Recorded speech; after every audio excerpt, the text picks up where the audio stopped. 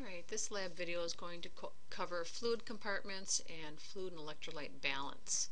So looking at this page in your notes packet, in your lab packet, we're on page 91. So if you want to turn to that to follow along. Looking at fluid compartments. So if we look at how the body fluid is distributed across the body, we can see that most of it is inside of our cells. We've talked about this before in class, mostly at the beginning of the semester, but about 63% is found inside of our cells. 37% is found outside of our cells, and where that 37% is distributed is we have some of that, most of it, in the interstitial fluid, so that's the fluid between cells. Some of it is in the plasma, that's in the blood vessels, and the rest of it would be lymph fluid and transcellular fluid, which means it's outside cells, but it's not in a vessel. So cerebrospinal fluid, synovial fluid, which bathes our joints, and serous fluid that we find, between the membranes, visceral and parietal membranes. So those are examples all of extracellular fluid. So if we look at our PowerPoint and look at how fluid is distributed, again we can see that most of the water in our body is found inside cells. So 40% of the body weight is inside cells. So your lab gives you an example of a person. We know that 60% of the body weight, 55 to 60% of body weight in males is water. And for women, it's 45 to 55%. So know those numbers of total body water for men and women. And then if we know that 60% of that is found inside cells, we could just do a simple calculation as long as we know what the body weight of that individual is.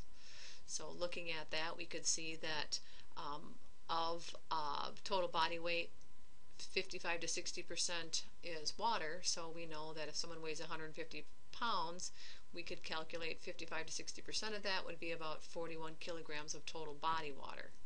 And that we know most of it would be inside cells, 2/3 or about 60%, and 1/3 would be outside of cells. And we could make a simple calculation. So looking at that, going back to our PowerPoint, again, most of the fluid outside of our cells is in the interstitial fluid. Some of it is in the plasma, but together these make up extracellular fluid, which is about 20% of your body weight. Again, most of it is inside cells. So going back to our objectives then, looking at the major solutes in each fluid compartment, well, we've been talking about this all semester as well.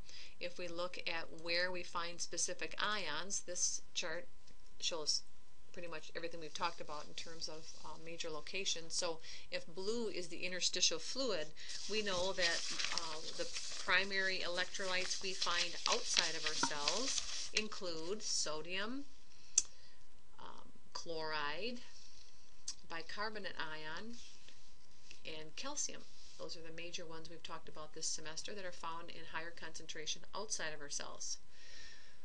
Electrolytes that we find inside of our cells include potassium, magnesium, hydrogen phosphate, sulfate, and protein anions.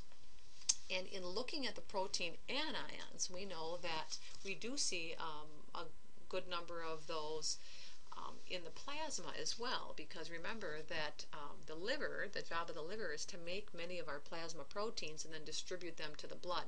But they're too large to slip out of the capillaries, so they shouldn't be found in high amounts in the interstitial fluid.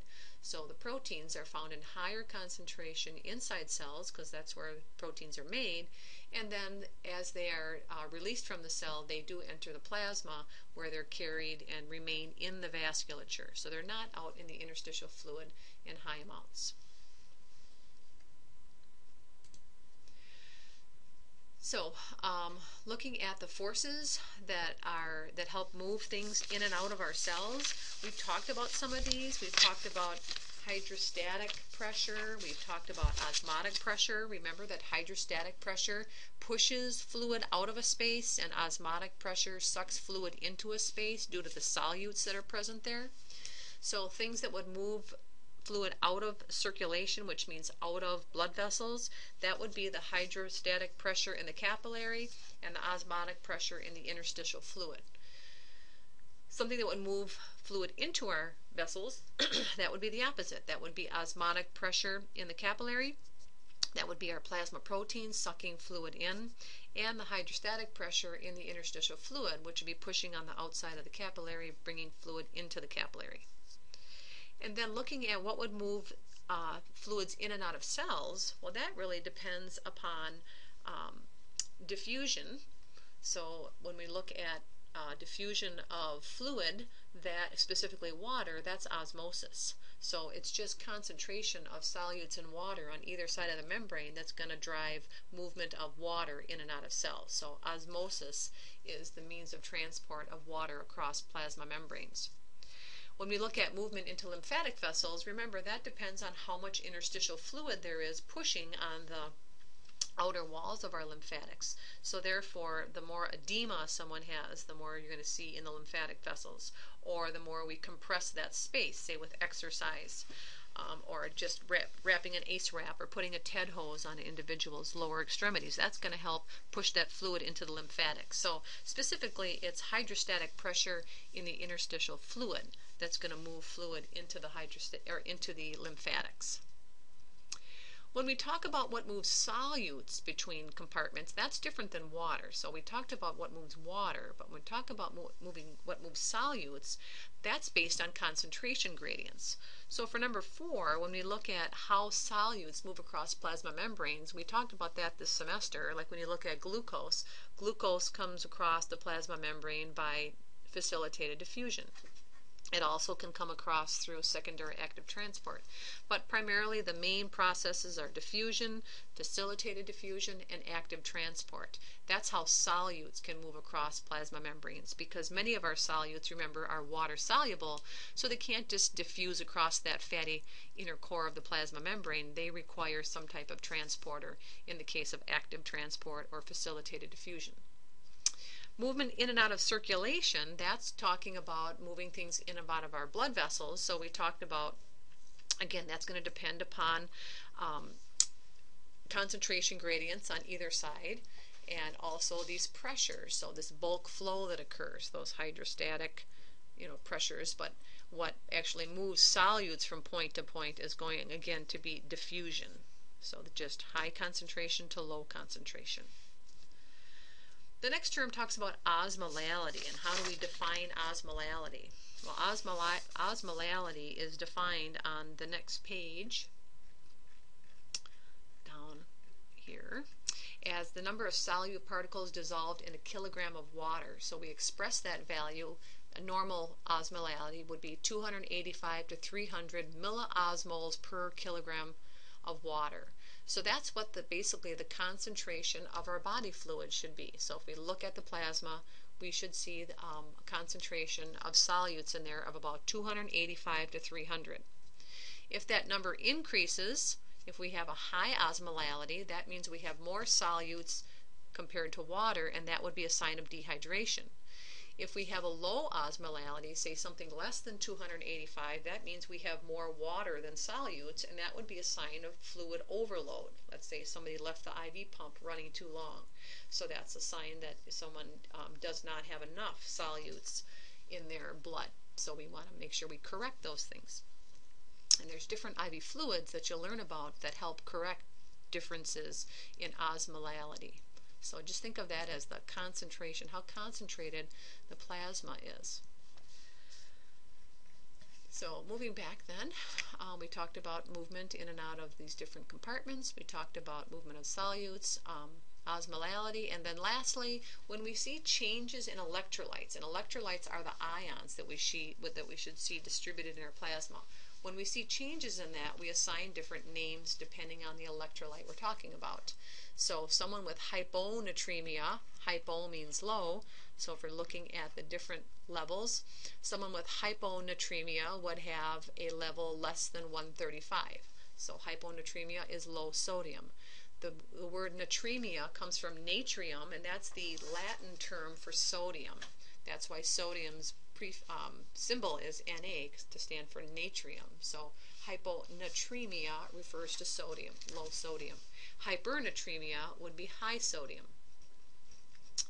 Hypokalemia, again, that's Latin for potassium is kalium, so that's where the K comes from. So low potassium is hypokalemia, and high potassium would be hyperkalemia.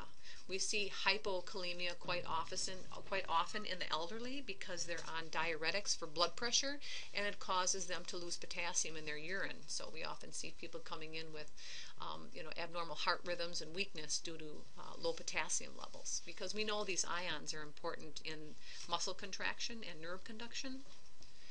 Hypocalcemia would be low blood calcium, and hypercalcemia would be high blood calcium. That one kind of speaks for itself.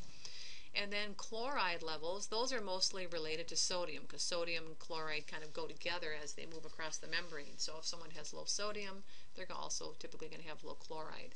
But we call that hypochloremia and hyperchloremia depending on the levels of chloride. So you're going to see, patients with these electrolyte imbalances, and there's different things we watch for in those patients, and there's different foods we can recommend or not recommend based on what those levels are. And our kidneys do a great job in helping with electrolyte and fluid imbalances. For example, we have a couple of different hormones. Aldosterone is one that is secreted by the renal cortex, and it promotes the kidneys to reabsorb sodium from the urine back to the blood, and also to secrete potassium into the urine. So if we have low blood pressure, we will hold back sodium because we know water follows salt. So when there's low blood pressure, the kidneys are enabled to reabsorb sodium through the hormone aldosterone, which is secreted again by the adrenal cortex. So think of that the kidneys retain sodium with the help of aldosterone. Atrial natriuretic peptide hormone, or ANP it's called, that one promotes sodium secretion into the urine. So when someone has too high of a blood pressure, the walls of the atria are stretched and stimulated to release ANP, or atrial natriuretic hormone, and that will cause sodium to be secreted from the blood into the urine. And we know that water follows salt, so water will follow that sodium and blood pressure will go down. Another hormone for electrolyte balance is parathyroid hormone. When we have low blood calcium, parathyroid hormone will be stimulated to increase in its concentration in the blood, and that will cause more calcium reabsorption in the nephron and from the intestine, so we can increase those blood calcium levels. So moving on to the worksheet then that reviews these concepts, if we're looking at this matching assignment here. Number 1% of extracellular fluid in the body. We know that there's more inside cells than outside cells, so the answer for this would be D. Extracellular fluid, there's less of that, so 37%. And we know that CSF and synovial fluids we talked about are transcellular fluids, so that would be letter W. Those are kind of special areas that are not inside cells or inside plasma or between cells. And then the name of the fluid inside of our cells we talked about, that is an example of intracellular fluid, letter B. And the main force pushing water out of capillaries we said was C, blood hydrostatic pressure. And sources of intake, if we look at where we get our water from, if we look at this picture here, where does water come from? Well, from three major sources. We produce a little water with metabolism, if you remember that from the electron transport chain, part of aerobic metabolism. Some of it we get in our foods, and most of it in beverages. So if we want to limit someone's fluid in their vessels, we are going to limit their beverages. That's number one. So a majority is through food and beverages, and then we lose fluid in these ways. A majority we can see is by urine. The next is through the skin and lungs through breathing, and then a small amount through feces and sweat. So if you have the diarrhea, obviously you would lose more through the feces route because you have too much water in there that was not meant to be lost by the body through feces. So going back to this then, the major sources of Body water intake would be letter N, food, and letter P, beverage.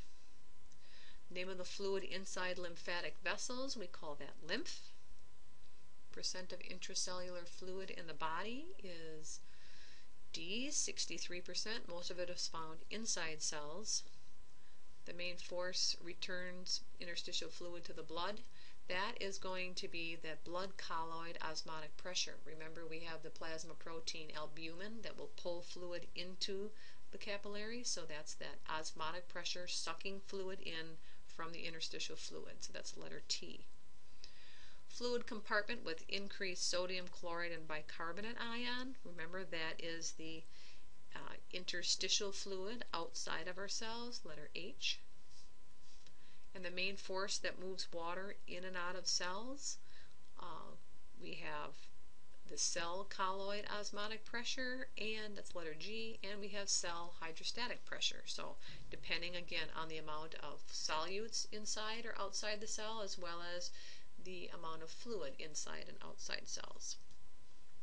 The name of fluid between cells, talked about that quite a bit this semester, that's interstitial fluid.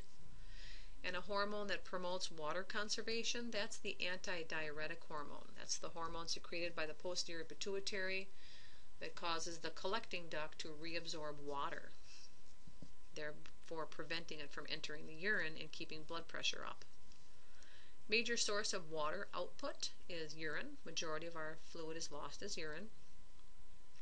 The fluid compartment with increased potassium, phosphate, and protein, that is the intracellular fluid. Those are ions found in higher concentration inside the cell. And fluids with increased protein, that would be letter S. The plasma, we know, has increased protein, and also the intracellular fluid, because cells make protein, so that would make sense they would be in higher concentration there.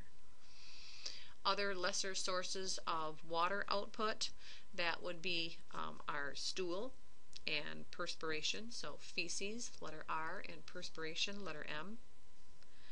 Another source of new body water outside of food and beverage, that would be water from metabolism. Produce a little bit of water just by breaking down glucose and making ATP. A hormone that reduces reabsorption of sodium, so that would be that hormone that is secreted when we have too high of a blood pressure. That's the atrial natriuretic hormone. And the general name of fluid found outside cells, again, that is looking at general name, so that's extracellular fluid. That's just a general term. So that would include plasma and interstitial fluid. So that's letter F. And fluid that, or force that moves fluid into the lymphatic system. Well, the more interstitial fluid we have pressing on the walls that surround it, the higher or the more push out of that area. So that's going to push on the outer walls of the lymphatic vessel and force that excess fluid into the lymphatics to return it to the general circulation. Hormones stimulating sodium and potassium reabsorption and potassium secretion, again, that's that aldosterone secreted by the adrenal cortex. And the name of fluid in the circulatory system, which is in the vascular system, we just call that plasma, letter S. So these are really, really good terms that you should know, not only for our lab, but also for the next lecture exam on the renal system, because all of these are examples of renal physiology and ways that we control blood pressure through our kidneys. The diagram below wants you to color in the extracellular fluid, so that would be the fluid inside the capillary as well as the fluid between cells. And then it wants you to draw arrows from these titles showing what direction it makes fluid move. So we know blood capillary hydrostatic pressure will push fluid out of the capillary, so you should have an arrow moving out. And then we have interstitial fluid osmotic pressure that would push fluid into the interstitial fluid, so we should have another arrow coming out of the capillary for this one. And then we have blood capillary colloid osmotic. That's due to plasma proteins in the plasma sucking fluid in, so we want to draw an arrow going into the capillary. And then interstitial fluid hydrostatic pressure, that's going to push fluid into the lymphatics, and it's also going to push fluid into the capillary. So you have two different arrows here originating from this type of pressure, into lymphatics and into the capillary. And then the back side just has us look at different terms related to electrolyte balance. So we know osmolality is defined as the concentration of solutes in the extracellular fluid. Hypochloremia is referring to chlorine and it's low, so that would be letter K, chloride ion. Hypernatremia, hyper means high, natreme refers to sodium, so this is high sodium, letter J. Hyperkalemia, we have high potassium, so that's letter A. Hypocalcemia, hypo means low, calcemia means calcium, so that's letter M, low calcium. Acidemia, acidosis, well, this is something that we need to know the normal blood pH, which is 7.35 to 7.45. So the lower the pH, the more acidic. So anything less than 7.35 is acidemia or acidosis. So that would be a pH of 7.33. Hypocapnia, if you remember that from the respiratory system, capnia refers to carbon dioxide. So we have low carbon dioxide, letter F. And this might be obtained, say, from a blood gas, because it's talking about the partial pressure of carbon dioxide. And alkalosis will be any pH that's greater than 7.45, so that would be letter C. And that concludes the lab on fluid and electrolyte balance. The next worksheet, as far as introducing new material, the next worksheet looks at case studies. So now we're going to apply this information. So if we read the first case study, we have Jack Daniels, that tells you something right there, was admitted to the hospital to complications from liver failure brought on by chronic alcoholism. His skin is yellow, his abdomen is distended, he has edema, he cut himself and he couldn't get the bleeding to stop. And after further exam, you could see he had this swollen abdomen due to excess peritoneal fluid called ascites. And everything else from the blood sample and other tests are included here. So here's the normal range, what we should see in a healthy person, and here's what he got in his results. So first of all, what term can be used to describe the yellowish color to his skin? Call that jaundice. And what substance is responsible for that color? That would be the bilirubin. Bilirubin is produced as a result of breaking down red blood cells. We notice his bilirubin is 7.4. It should be 0 to 1.3. Bilirubin is normally recycled by the liver, but if the liver is not working properly, bilirubin builds up in the blood and is responsible for that yellow color. Newborns often, because of their immature liver, will get what's called newborn jaundice in the first week or two after birth, and that usually resolves on its own, where some babies need to go under special lights to break down the bilirubin under the UV light of the special bassinet. So which lab value confirms this? That's the total bilirubin. And how is that produced in the body? We talked about as a result of breaking down red blood cells, because red blood cells have a limited lifespan. And it's accumulating because his liver is not conjugating and recycling that bilirubin. GGT and AST, these are all, you can see they end in ACE, so they are enzymes. They're actually liver enzymes. And because his liver is damaged, the cells are damaged, those enzymes are leaking out into the plasma, building up in the blood, and not being, contained inside the liver cells. So that's why those are elevated. And he has a bleeding disorder. How do we know he has a bleeding disorder? Because if we look at the prothrombin time, the PT, that is an indication of how long bleeding occurs before clotting takes place, or coagulation. So normal is 11 to 15 seconds. We should see a clotting or coagulation. His takes 16 seconds. So he has a bleeding disorder, again, because the liver is in charge of making those proteins for stopping the bleeding, like fibrinogen. So therefore he has a liver disorder. He's going to have a bleeding disorder. His colloid osmotic pressure is elevated. Or is it, sorry, is it elevated, depressed, or unchanged? Well, colloid osmotic pressure, if you think about his liver's not making protein, and proteins contribute to blood colloid osmotic pressure, therefore we would expect that that's going to be lower than normal, because there's not enough proteins being produced by the liver to pull that fluid into the liver. So we would expect it to be depressed, the blood colloid osmotic pressure. And how do we know that is true? Well, if we look at his albumin, it's 2.8. That's the major protein that holds fluid in the vessels and is produced by the liver. His value is 2.8. Normal range is 6.4 to 8.3, so he doesn't have enough albumin, and that would cause a decrease in the blood colloid osmotic pressure.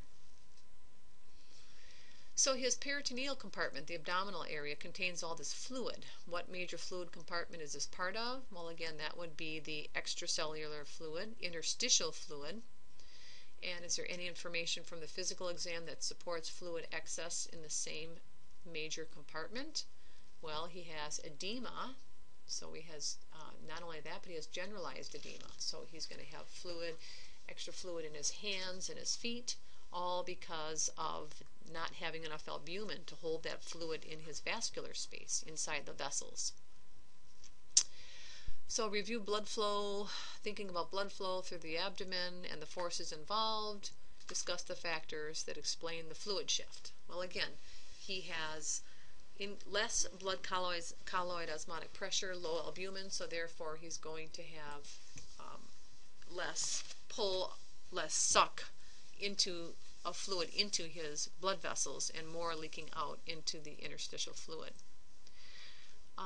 Which of the lab tests are normal, and what does that tell us? Well, if I look at these, we can see that blood pressure is elevated, hematocrit is low, white blood cells are normal, so that tells us that he does not have an infection. So all of these other data here that are abnormal are the result of lifestyle choice and the alcohol abuse, and then the resulting liver damage. All right, so next case study is a baby. She's a year old. She comes in. She's pale, lethargic. She's been having vomiting and diarrhea, and she's had a fever, and her respiratory rate and pulse are increased. So the doctor orders the following tests. Right away, in looking at this, we can see osmolality is high. Normal should be 285 to 300. Sodium is low. Potassium is low. Chloride is low. Specific gravity of the urine is high. pH is within the normal range of urine. A little watery. And it's positive for ketones. So the history provided by the mother is vomiting and diarrhea at home with fever.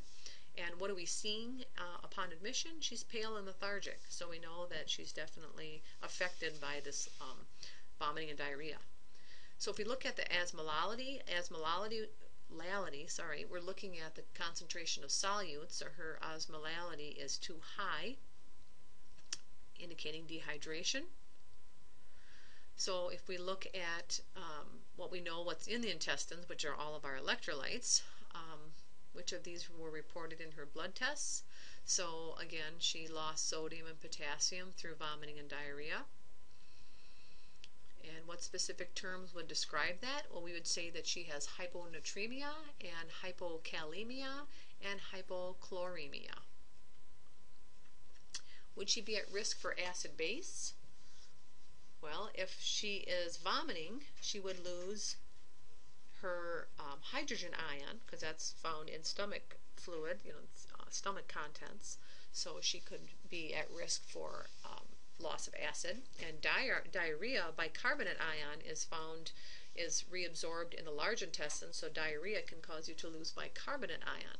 So it would depend which one was worse, the vomiting or the diarrhea, that would put her at risk for either acidosis or alkalosis. So we see a shift of fluid from the intercellular to extracellular fluid, and discuss the general problem with this fluid shift. Well, we know that our cells need fluid to function, so if we lose fluid from the inside of our cells to the outside of our cells, the nervous system, the enzymes that are necessary for metabolism don't have that fluid medium to do their work in, and as a result of that, cell function goes down, and that's why people become very lethargic when they are dehydrated.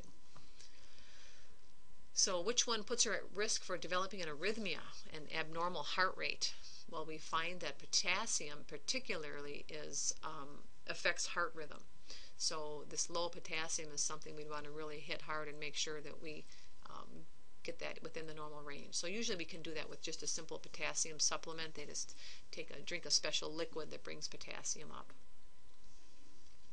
Okay, so what hormone might be increased that could be helping her correct her sodium imbalance? Well, we talked about a hormone that helps us to retain sodium, and that's aldosterone from the adrenal cortex. That's the gland that sits on top of the kidney. It's actually part of the endocrine system. It's not part of the renal system. But again, it's aldosterone. And that concludes our discussion of fluid and electrolyte balance. We'll pick up next time with acid and base balance.